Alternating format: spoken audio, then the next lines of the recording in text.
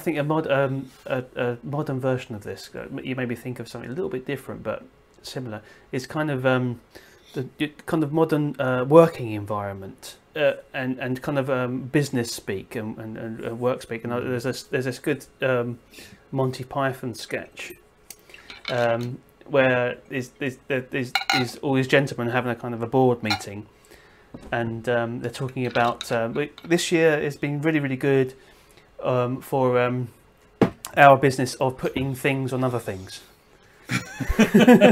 And now we're going to have a speech from George about how much, you know, the numbers, the percentages that we've had successfully putting things on other things. On other things. And then that goes around, and then you have a guy saying, "This is just all silly, isn't it?" And that reminds me of every kind of meeting I've ever been in. Oh man, yeah. Well, Python were always very good at exploring our perceptions of the world and how bizarre our kind of the identities we create for ourselves and the worlds that we live in for ourselves. And you know, the idea, you know, that as long as you have a shared narrative and everybody shares the narrative, then it kind of makes sense, even though from outside it looks absolutely ridiculous. Yeah. But from inside, the logic makes perfect sense. There was a great one where it was just a short piece where it was kind of the great Marvello and Angela, and the great Marvello was a hypnotist, like a kind of a cabaret hypnotist, and he was being employed by the local council to hypnotize people into believing that they were living in luxury flats. And they went to, and there's a scene where these flats. So, well, you know, the council saying, well, you know, the reason that we've employed this guy is because, you know, he can hypnotically put up a block of flats in minutes, whereas, you know, it would normally take us months and months to build them. And then they're going to interview somebody who's in these flats, and this guy says, so how does it feel to be living in the product of somebody else's imagination? And the guy says, oh, I never really thought of it that way. And as he says that, the building starts to topple. Brilliant. I think, therefore, I am. Yeah. Okay. I'm going to move on to the next one. I think we're going to have to squeeze a little bit here, but that's fine. I'm going to go for Seven Samurai next. Oh, well, obviously, sooner or later it would bound to come up. One of my favourite films of all time. I watched it again. And let's watch it. Let's watch it now. Yeah, everyone can listen while we play it. Yeah. It's one of my favourite films of all time. It kind of, watching that film changed my life, actually. Oh wow. Yeah. Gosh. But you know, more of that another time. So it's been remade, I think, about 5 different ways. I'll tell you some of them. So obviously, Magnificent Seven. Yeah, classic. And then we have, could you believe it, A Bug's Life? Yeah. A Bug's Life, yeah, the Seven course, Samurai. Yeah. And I think there's the Three Amigos, Chevy Chase. Yeah, so it's been done. Battle Beyond the Stars. Battle Beyond the Stars, yeah. So basically, if anyone who's never seen it, it's basically a story of a village of peasant farmers who are being continually attacked by bandits, and they're taking everything from them. So they talk to the village elder, and the village elder comes up with this idea of going to search for a couple of samurai who can help defend them, because at this time in Japan, so kind of medieval Japan, well, between a kind of a period of eras where the samurai were no longer employed. They're called ronin, so they don't have a master. So the whole purpose of the samurai is to work for their master. So they're like knights, the chivalrous knights. So they're kind of wandering around the place. Obviously, their identity is gone, but they still have the outward appearance of a samurai. So they are employed by this peasant village to look after the village and defeat the bandits. One of the reasons I love it so much is it is a brilliant kind of exploration of class and duty. So you have the bandits, which is kind of living outside of everything, and they're the, they're kind of lack of morality. They destroy everything, just take and take. And you have the peasants, who are like, in Japanese society, are the kind of fundamental class that keeps everything going. In Japan, things were kind of measured by how much rice you could make, and they exist there. And then obviously you have the samurai class, kind of the upper class, and they are kind of revered, and they have an enormous sense of duty. They die for their master, but without a master, they have no identity. So they kind of take up this cause in the absence of that. So they've got this kind of duty, and they've all got different. These 7 samurai have all got kind of different identities. You have like a kind of the leader of the samurai who doesn't really want any doesn't want money, he just does things as a sense of duty. And you have like a master swordsman, and you have like a comedy character, and so on and so on.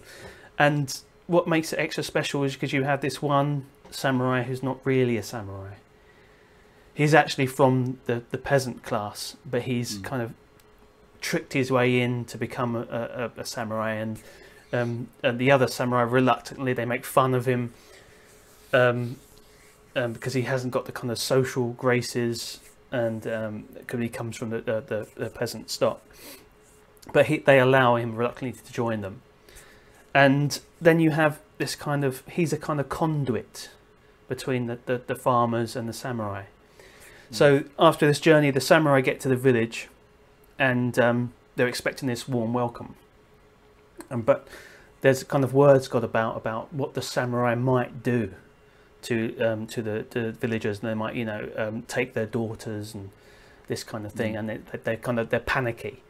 So there's the place is deserted. They're all hiding in their huts. And the samurai kind of upset about this. Well, we've come here to help you, and this is the thanks. This is what we have.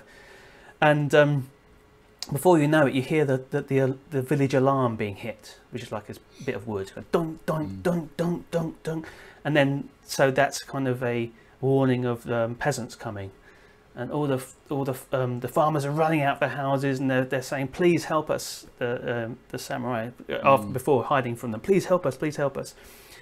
And you find out it's the kind of the fake samurai who's been hitting this alarm, because he knows who they are. He knows everything about them. He knows that what they will do. And that's one of the a number of things that show us the kind of the comparison between these classes. And so the person who plays like a fake samurai is Toshiro Mifune, is like a great Japanese actor. And so Mifune's character, you can tell he despises and loves the farmers and the samurai. He looks up to the samurai, but he hates them as well because of the way they kind of treat the peasants, and he despises the peasants because he knows what they're like. And the part that in the film that always gets me every time, is the best part of the film, is the samurai and the peasants are getting along, and the samurai are training the peasants, and in the preparation, we notice that one of the peasants has a spear, and Mifune says, "Where did you get that spear?"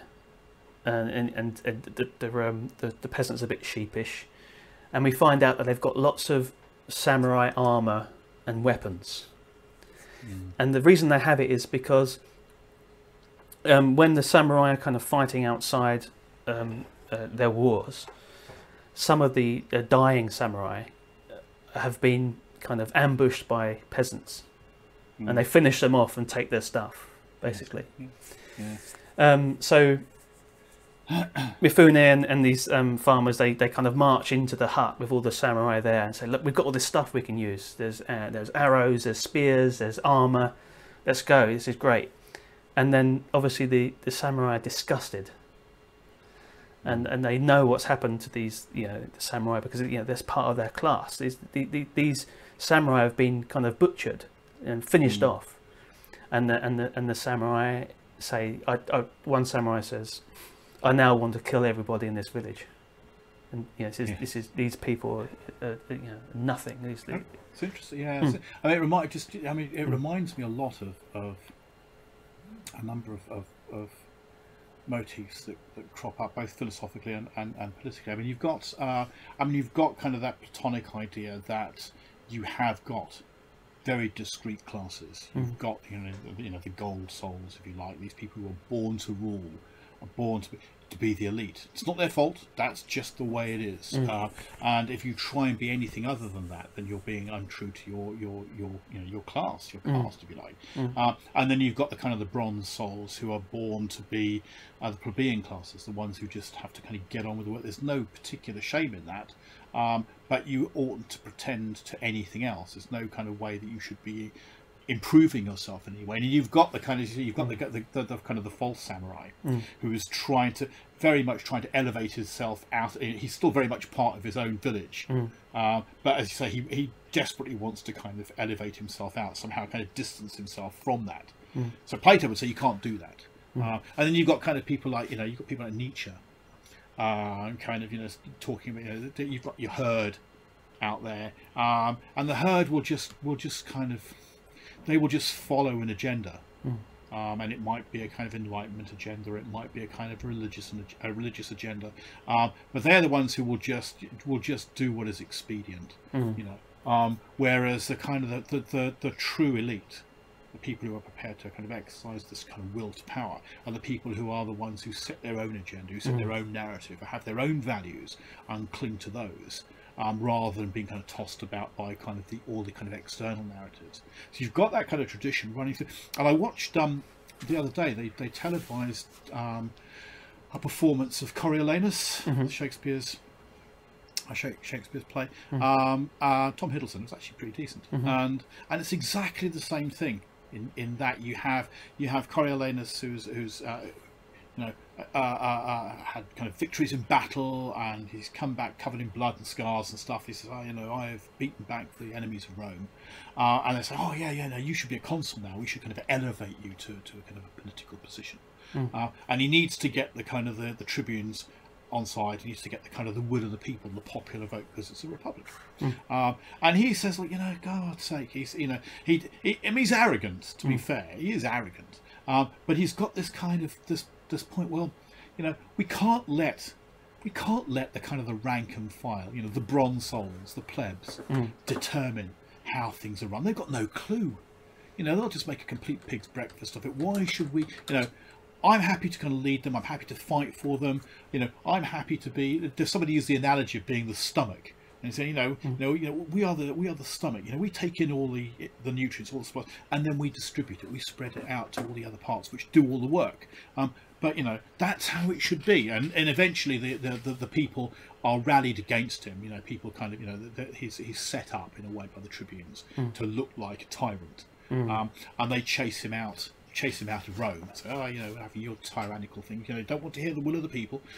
They chase him out, and then he comes back at the head of a foreign army to just say, okay, well, I'm going to just wipe you one out.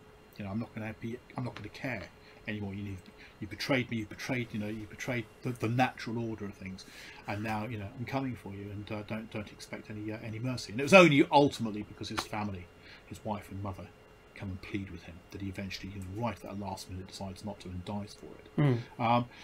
And I think it's a really salutary point at the moment, because we're trapped politically at the moment in this kind of, well, on the one side, we quite value democracy. The will of the people, that's what's going on when we're talking about the state. We're talking about the people, and they should have a say.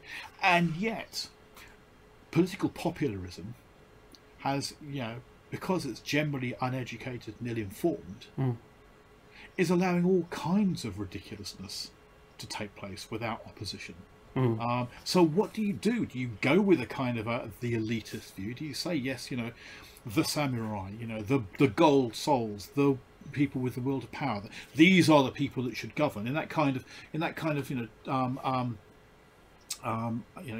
of Thomas Hobbes sort of Leviathan way, that we need people who know what's going on to rule. In which case, where's the input from the popular from the popular front? Where do ordinary people get a say? And you see, you kind of see aspects of that, I think, in the Seven Samurai, because you have these kind of elite samurai who know how to fight and have a particular kind of standard and so on, and then you have the kind of the people who are just very pragmatic. It's kind of, well, whatever gets me through the day. Well, that's the thing with that. The rest of that scene. So he runs in with the armour, and the samurai are disgusted with this, you know, this morality. They see the bad morality of the peasants.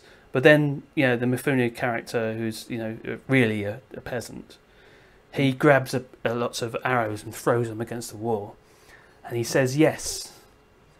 What do you think farmers are? Do you think they're saints? Yeah, they're not saints. You know, they've got hidden rice. They've got all these other things that they're not going to. They're going to say they're poor. They're going to say they've got nothing, but they're not. They've got lots of things." And then he says, "But who made them like this? Who makes them? You know, these kind of miserable liars?" And he points the finger at the samurai, because he says, "You know, you just." Force your will on them and kill them if they resist. Yeah, and that's that class pushing down.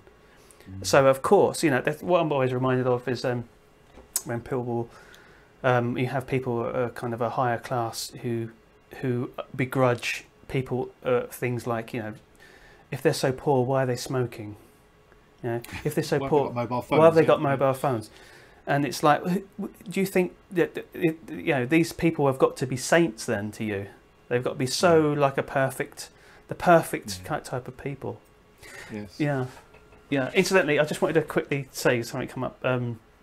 Talk about Coriolanus. There's a film called Happy New Year, Colin Burstead. I think you can get it on iPlayer actually, and it's apparently a loose kind of. It's kind of kitchen sink drama based on Coriolanus, and the original, it's by Ben Wheatley. I've seen it; it's great. The original title was Colin Uranus. Brilliant. It's worth watching. I'd watch Excellent. It. There's some great actors in that one. Super. Okay, yeah. So there's so much more you could talk about with Seventh Samurai. One of my favourite, I mean, I know we've talked about this, one of my favourite pieces, one of my favourite, most moving, you know what I'm going to say, moments in that film. And again, it typifies the kind of the idea of kind of paradigm shifts and changes in values and worldviews and so on. You have, as you say, the master swordsman, who is, you know, unbeatable with a sword, and he's probably the most traditional of all the samurai in the film. And you see everybody's kind of in awe of him. He's very taciturn, you know. He does all these kind of exercises with his sword, and the sword kind of goes back into its scabbard and so on. And it turns out that he gets shot from a distance at the end as he's fighting, and it's kind of here we have things have moved on, things have changed, and there's always, if you don't adapt to changing circumstances in that kind of very phenomenological way, kind of look, if you just take where you think you are, your kind of skill set, your status, your sense of your place in the world, and expect the world to fit round that, eventually you'll get left behind. The secret of the human condition is its ability to adapt and its ability to evolve. And a lot of the kind of elite characters we see in literature and in film are typified by their inability to be flexible and their inability to evolve, change.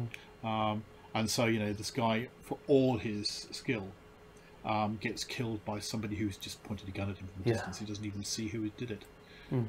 Tragic. It's very sad. Very sad. it's a film that, yeah, like I say, it changes you if you've never seen this film. It's very, very great. Yeah. Yeah. Okay. And it's a big epic as well. Yeah, yeah.